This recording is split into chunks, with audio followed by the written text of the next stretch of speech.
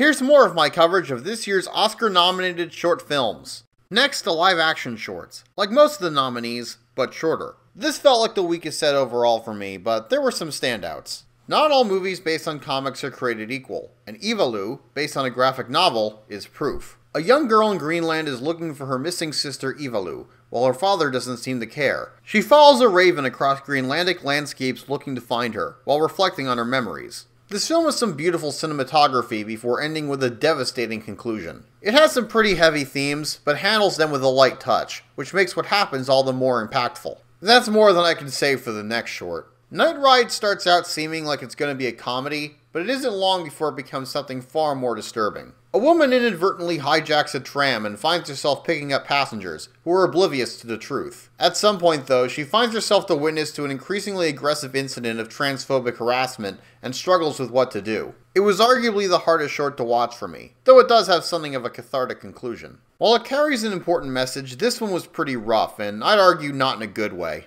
Disney isn't in the animated shorts category this year, but they do have a nominee in the live-action shorts this year.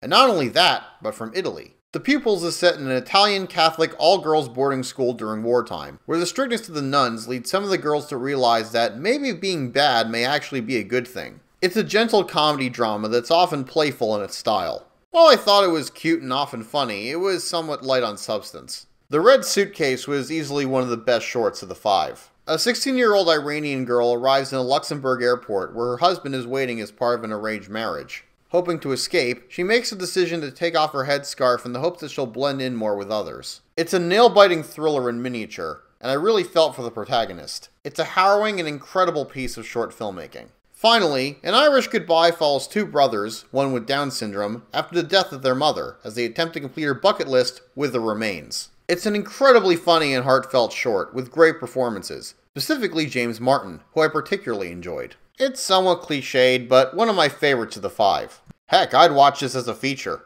In terms of the winner, I'd argue that The Red Suitcase would be my pick, with An Irish Goodbye as the possible second choice. A lot of people are predicting the Pupils, but I felt like it didn't have quite enough to warrant a win. Finally, the documentary shorts, Little Bits of Truth. Last year, Jay Rosenblatt was nominated for When We Were Bullies, a deeply polarizing short about memory and elementary school politics. Now he's nominated again for How Do You Measure a Year? And yes, Seasons of Love does show up in this short at some point. The short comprises a series of interviews Jay filmed on his daughter Ella's birthday every year from age 2 to 18, where he asks her a series of questions about certain aspects of life, and that he's watched only now. As a subject, Ella is captivating and often funny. It's certainly not a new gimmick, although film's ability to function as a time capsule always fascinates me, but it does show that you don't really need a lot of resources to make a documentary short as long as you have a compelling story, and I find that inspiring. Stranger at the Gate starts out seemingly like a true crime thriller before turning into something very different. It tells the story of Richard McKinney, whose career in the Marine Corps led him to develop personal demons that manifested into hatred.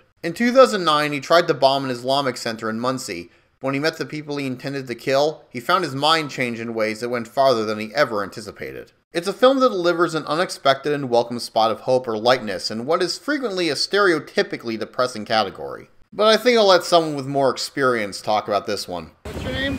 Joshua Seftel. And what short did you do? I did Stranger at the Gate. What do you want to tell people about your short? I would say it's a story about how love can conquer hate.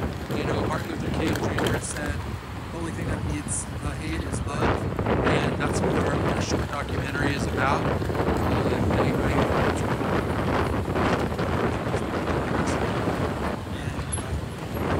Watch it, it's free on YouTube, Stranger at the Gate, and hope people check it out.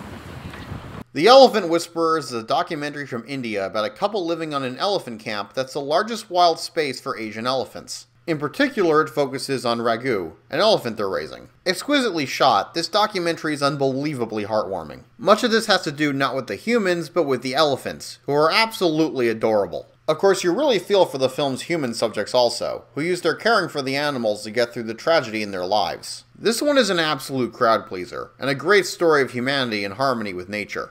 The Martha Mitchell Effect is told through archival footage and chronicles the story of Martha Mitchell, the wife of John Mitchell, the Attorney General under Nixon. Her outsized, outspoken, and sometimes outrageous personality made her a sensation in the press and an outlier among White House women. But when she learned about her husband's role in Watergate, her attempts to speak out about it had disturbing consequences, and her reputation betrayed her. The title comes from the term for when a person's claims are dismissed as delusional, but end up being right. If The Elephant Whisperers is a feel-good nature doc, Haul Out is a feel-bad nature doc, but an absolutely masterful one. In Siberia, a marine biologist chronicles the largest walrus haul-out on Earth, which in layman's terms means he's surrounded by a sea of walruses. But this astonishing sight has a sobering cause. Make no mistake, and I know how amusing it is to see a ton of walruses all at the same time, this is ultimately a pretty depressing doc, with a devastating conclusion.